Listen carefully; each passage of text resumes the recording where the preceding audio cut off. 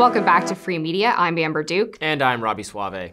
Well, a guest on MSNBC recently called for Elon Musk to be prosecuted for the things he says on X. Here is venture capitalist Roger McNamee making that case.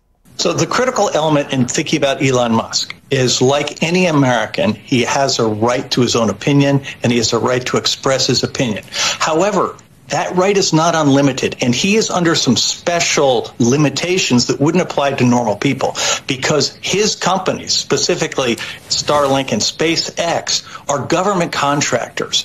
And as such, he has obligations to the government that would, for any normal person, and should for him, require him to moderate his speech in the interest of national security. So what you have is somebody who runs really strategic defense and aerospace projects for the federal government who's actively undermining the government, which is paying him. And somewhere in there is a legal case that needs to be prosecuted. So that's one of the most tortured arguments I've ever heard. You know, talk about totally making stuff up. Yes, if he leaked classified documents as part of some government military contract that SpaceX got, well then yes, he could be prosecuted for violating some national security provision. But what he was being asked about there, what that guest was being asked about, is of course the disinformation on Twitter, on X, on social media, of which has nothing to do with whether the companies he's involved in are doing contracting work for the government. That does not suddenly make it so the government can prosecute you for allowing too much speech on your platform or engaging in those same First Amendment traditions on the platform you own. Wow. It is absolutely deranged. Yeah. Deranged. And this isn't made, this is happening in other countries right now. Well, exactly. They are going after Elon Musk. Exactly. Brazil banned X from operating in that country because they demanded that Elon Musk censor members of parliament who were critical of the last election, demanded he censor information from Brazilian citizens that was critical of the last election, or even just critical of the current president. And when Elon Musk refused, they had a judge demand that they send a legal attaché down there to discuss this further. Elon Musk again said, no, I'm not doing that. And they just blocked the platform.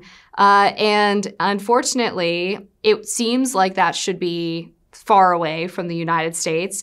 But we have people like this clown saying Elon Musk has free speech. However. Could have stopped there. Could have stopped there before the however. And then you also have, of course, these multiple court cases that have been lobbied against the Biden administration for directly coordinating with social media companies to censor Americans. Unfortunately, censorship is coming closer and closer to home every single day. Yes, the situation in America is certainly not ideal. It's not as strongly in defense of free speech as we would like it to be.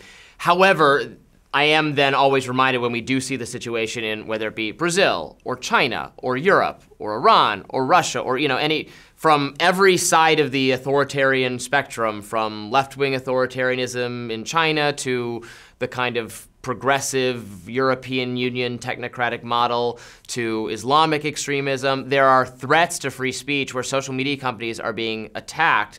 Your right to dissent against your government, to say things they think are wrong or blasphemous, that is under siege everywhere in the country, including in America. But our rights are more vigorously protected because we have that First Amendment and they don't. And Brazil is a really scary example right now. I was glad to see some mainstream organizations, including the Washington Post, put out an editorial saying this goes so far and this is shocking and scary. And I was glad to see mainstream institutions shocked at how broad this is. I mean, this is eliminating a major free speech communication platform, an informational platform, a way people get their news and understand what's going on in their country and debate it and discuss it. That is now blocked for millions of people because of the actions of one judge who said, who wanted accounts taken down, who ordered Elon Musk to take down, not to contextualize or not to formulate some algorithm, but take down this account because I don't like this.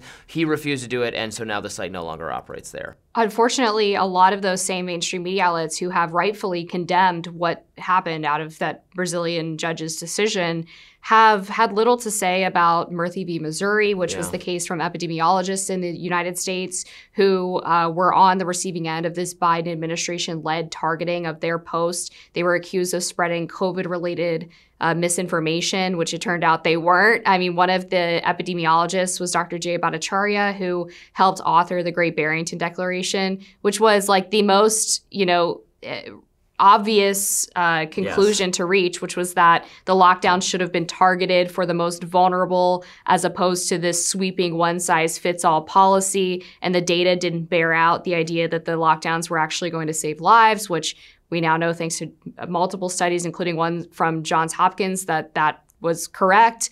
And now you have RFK with a similar case against the Biden administration. A judge just determined that he actually has standing to sue, where the Supreme Court threw out the Murthy case for lack of standing, which I didn't really understand their reasoning there. But I'm sure smarter legal minds than me could explain to me why I'm wrong.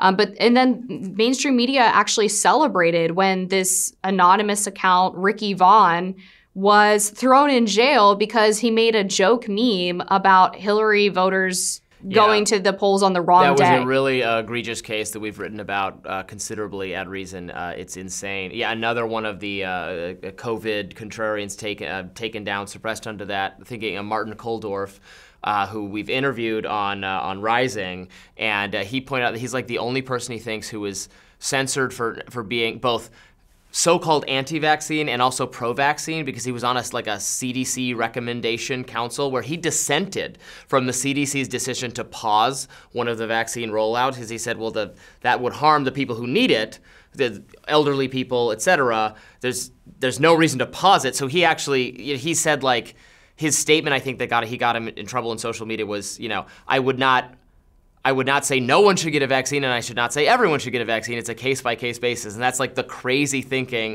that led him to be suppressed on social media. Yeah, so it's going to be interesting to see. The one thing I will say about Elon is that he's simultaneously the owner of the platform and setting the rules and says he wants it to be a free speech platform. He is also, we have to be totally fair and clear about it, he's a conservative media figure who is openly rooting and in support of Trump, which is fine. That's his right to do that. But he's like, he's both the owner of the platform and its most important user, right? Sometimes well, you can't be both the referee and the other team to some degree. I mean, you can because it's his site. He can do whatever he wants. But okay, I would like him to maybe step back and have slightly more institutional neutrality than he does. Yeah, I guess it's still better to me than when you had the entire well, right. The entire site used to be hostile to the right. And the entire meeting of employees at Twitter and Facebook after the 2016 election were in tears because Hillary lost. It's could be worse. Could be worse. All right. We'll have more free media coming up next.